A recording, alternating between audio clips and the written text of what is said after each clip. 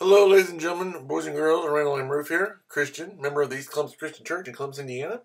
I'm now sitting in my home office in Taylorsville, Indiana, in front of my computer. And this is going to be a brief overview of growth towards discipleship number 2.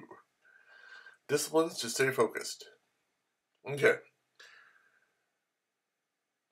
The points were: time with God drains me of my own weakness and fills me with God's strength. Point 2. Time with God drains me of my own will and fills me with God's will. Point number 3. Time with God drains me of me and fills me with God. Okay, so here's the idea. Get a Bible reading plan. SOAP, as it were. S is for scripture. O is for observation. A is for application. As in, what are you going to do with what you read? Be specific. And of course, finish off with prayer. Then, get a prayer plan.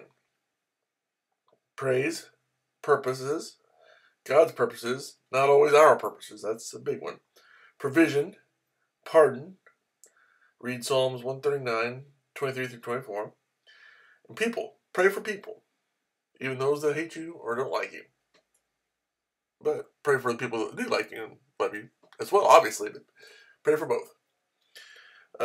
Select a time and a place. In other words, whether it's a closet, a bedroom, an office, set up a time every day to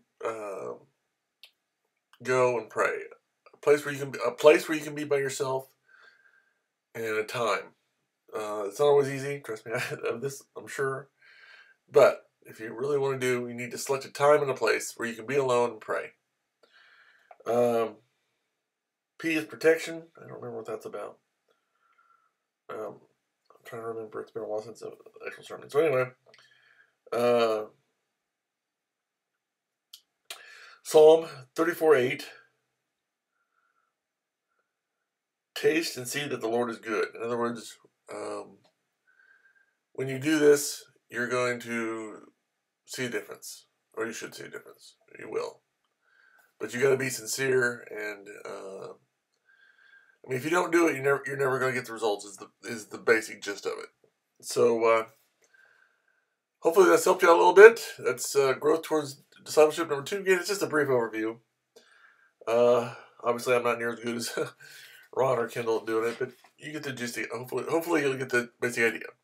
So until next time, I'm Randall and Rueff saying thanks for watching. Have a good day. God bless.